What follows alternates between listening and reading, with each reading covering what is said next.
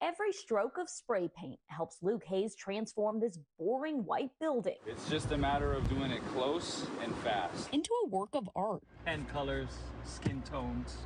The mural is a design by popular graffiti artist OG Slick, whose work has sold for thousands of dollars and has been displayed at museums across the country, including LA's Museum of Contemporary Art.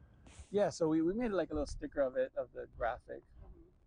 It's actually my hand holding the paintbrush, and that's the paintbrush I use all the time when I'm drawing. But Slick's latest work will now be displayed for free along Broadway and Long Beach Boulevard. Some of the beauty about doing this public art and doing murals is that your piece lives after we leave the city or whatever. Your piece stays there and becomes part of the community. And that's the mission of Long Beach Walls and Art Renze, to beautify the city one mural at a time.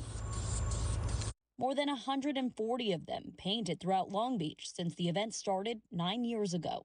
A city without art and culture is just a space. Among the week's activities is an art exhibit displaying works like Spencer Little's sculpture. I mean, art for me deeply enriches my life and makes me feel humane. It's also raising money for a Long Beach gallery destroyed after an alleged DUI driver crashed into their building. And we just feel really grateful and privileged to be able to be part of it. Because art is more than just a display of paintings. Each mural here is cultivating a sense of pride in this community. Yeah, this is my way of leaving my mark and doing something kind of cool and positive. Leslie Marin, KCAL News.